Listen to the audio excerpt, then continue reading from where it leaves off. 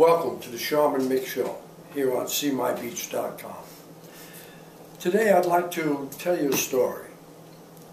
There was a tribe of Native American Indians that were associated with the Cherokee Nation, and they had a life of connecting with nature and living in harmony with nature, and it was a very pleasant and wonderful life. Tough times in different conditions of the weather when they had to move their lodges to different locations, but they got along quite well and in harmony with nature. That's the key point here. And even it being in touch and in connection with the spirit and the essence of all that is, they had a situation arise amongst the tribe. So they called the council together, and they brought the whole village together, the whole tribe met, and they discussed what the situation was, and they were looking for a solution to it, and they couldn't come up with something that would seem to fit. So one of the elders of the tribe said, look, why don't we do what we did last time we had this situation like this? We went to the shaman, asked him for his counsel, he gave us his wisdom and his advice, and it worked. So let's call on the shaman. So they went to the shaman's lodge and said, Shaman, we have a situation amongst the villagers, and is there any way you feel that it would be in harmony with nature that we could resolve this? And he thought about it for a while, and he said yes. And he told them what his idea was and how it would work out. And they all agreed that that was a good solution. And it worked. Everything was in peace and harmony again amongst the villagers. Except for one young brave. He didn't take too kindly to the shaman being the know-it-all. He thought something was wrong. The shaman, they shouldn't have to rely on the shaman. He doesn't know everything, and I'm going to prove the shaman wrong. Many moons went by as this brave consistently thought of ways in which he was going to prove to the village that the shaman wasn't the end-all to everything. So, lo and behold, a couple of moons go by, and sure enough, he came up with an idea. And he said, I know what I'm going to do. He says, I'm going to take a chickadee, a little baby chickadee, in my hand, put it behind my back, and say to the shaman in front of everybody in the village, say to the shaman, Shaman, I have a chickadee behind my back, in my hand. Is he alive or is he dead? He says, and if the shaman says he's dead, he says, I'll just take it out and show him that he's alive, and prove that the shaman doesn't know it all. And if he says he's alive, I will crush the chickadee in my hand and bring it out and show him it's dead. Either way, I will prove that the shaman doesn't have all the answers. So he gathered the villagers all together, all the people in the village together, went to the shaman and said, Shaman, I have a chickadee behind my back in my hands. Is he alive or is he dead? The shaman, without missing a beat or flickering of an eyelash, looked him straight in the eyes and said, it's in your hands.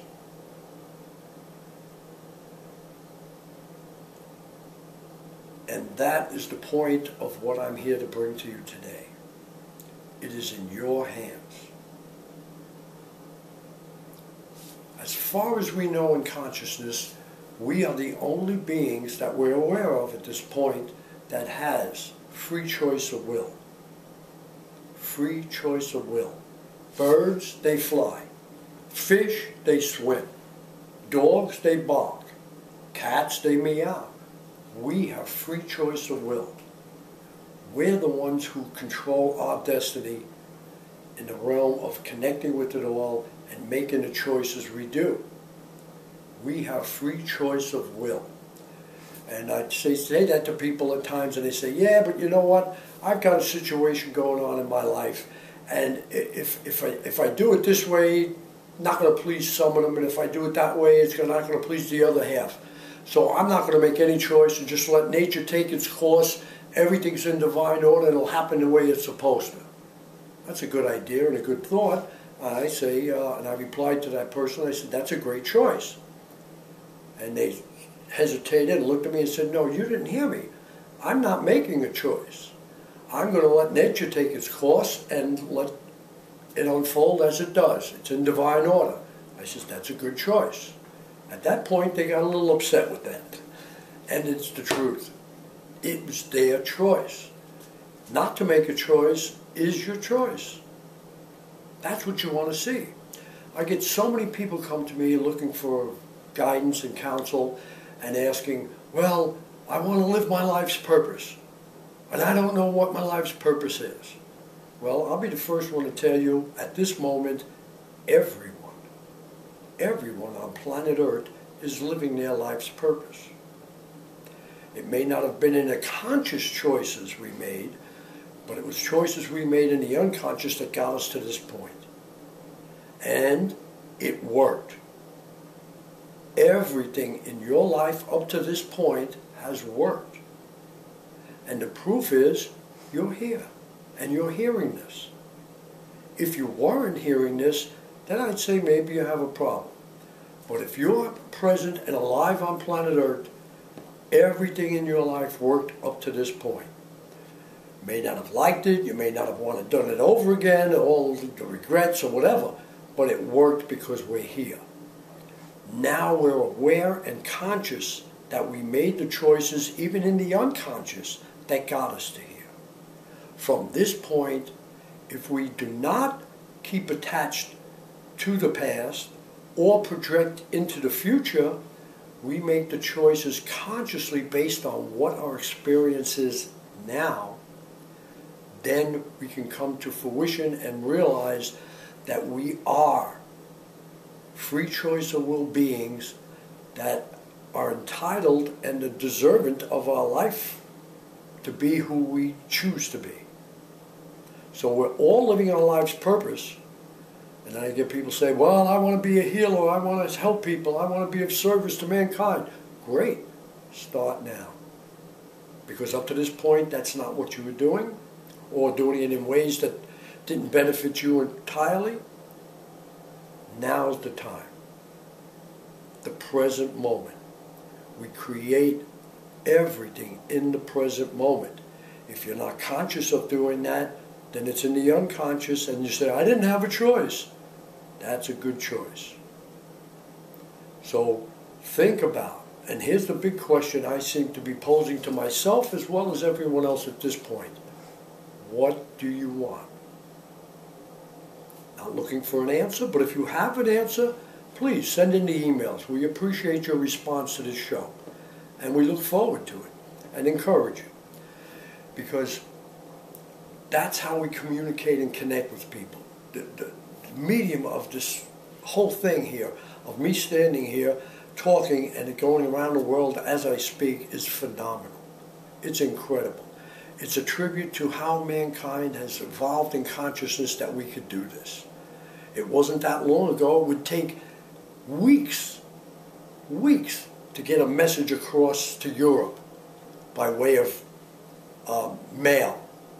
Now it's a lot instantaneous. As we speak, you're seeing it throughout the world. That is phenomenal. That is what we are capable of, because that's what we're doing. Now let's take the initiative to see, what is it I want? People say, well, I want world peace, and I want harmony throughout kind, and I want loving, and I want to win the lottery. This is all good if you want to be Miss America, or you want to keep doing fairy tales. What I'm talking about is what works for you. How do you align with the elements on planet Earth that come into harmony within you and work? Satisfy all your needs and desires. That's what life's about. Being in harmony within yourself, sharing it within the world. Like I said, I mean, if I took a survey and asked people, would you like peace on earth or would you like war? In my realm, I would certainly hope that it would be at least 90 to 95% of the people of planet Earth individually would certainly want peace on earth. Well, then why don't we have it if collectively everybody wants that? And I see it as because people are looking out there for it. It's not out there. This is not Star Trek, to go where no one has gone before. The final frontier. No, right in here. Travel within, feel what's in there, see what's in there, and express that of being of service to mankind. within yourself serves everyone. Bless you, thank you, and we'll look forward to seeing you again soon.